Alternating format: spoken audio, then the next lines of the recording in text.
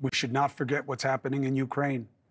We're lucky to have Christian singer and military chaplain Mark Sergeev with us. He was there. One of the deadliest days in Ukraine's history. 40+ people killed. They're not sure how many yet. One of the missiles fired by Russia hit the largest children's hospital in Kyiv, the capital.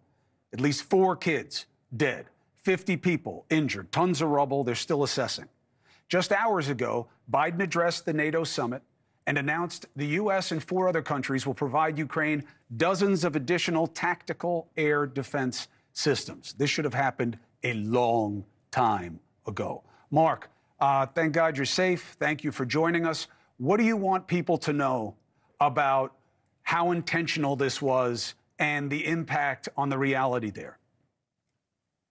Hello, everyone. Thank you, Chris, to inviting me to be here. First of all, I want to say thank you for support. Thank you to United States, to the whole nation that support us.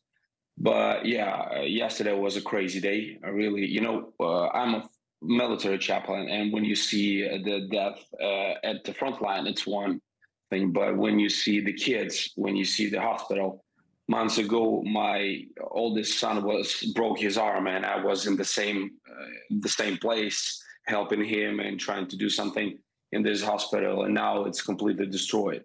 So Ukrainian nation is very mad, very sad. I saw so many sad people because of the kids, because of, the whole atmosphere was very and disappointing and very hard time. Mark, you said that you took video because you wanted the world to see, but specifically you wanted friends to see in America who think that Russia isn't trying to hurt innocents. Yeah. So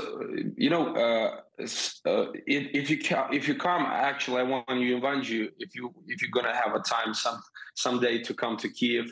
It's peaceful city right now, and cafes are working, and you can shopping, and everything is going well. And we have a big traffic in the streets. But in the night, we have like in Israel something. We have a problems. The rockets, the same Shaheds that attacks Israel from Iran, that attacks Ukraine. And now it's in the center of the day. Right. People are shopping. Kids are. I have a plan, actually, just take my kids and just walk around, and I see how the rockets came. And so I take the car and go specifically there. And that was a crazy moment. But I'm happy that we have this nation. We united together because we get it together, the volunteers, the police officers, everybody get it here, there, and we work together for one day until at night to get all things clean. Yeah. But Mark, you're going to need help, and the world has to keep watching. I will be back to Ukraine. We will not forget. We will continue our coverage, and we're always a call away. Yeah, thank you. Thank God you're okay. Not everybody is, and that's going to continue, but we'll continue to watch. Please stay in touch, and the best to your family and to you. Thank you for joining us. Hey, thank you for watching. Please go to newsnationnow.com, newsnationnow.com, and you can find NewsNation on your television provider. And don't forget to click the red subscribe button down below. Then you will get more of NewsNation's fact-driven coverage.